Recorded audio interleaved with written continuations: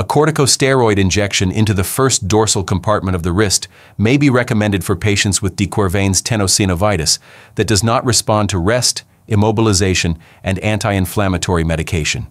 Risks associated with the procedure are reviewed with the patient, including infection, bleeding, post-injection pain flare, dimpling or discoloration of the skin, weakening or rupture of tendons, nerve injury, and elevated blood sugar.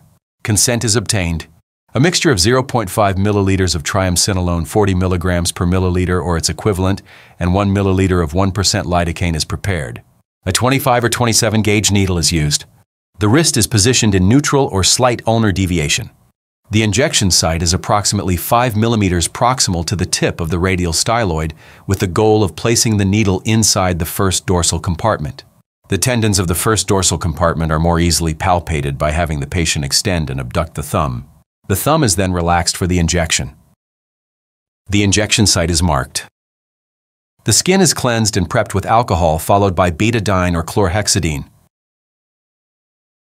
The needle is directed proximally and introduced into the first dorsal compartment, nearly parallel to the tendons.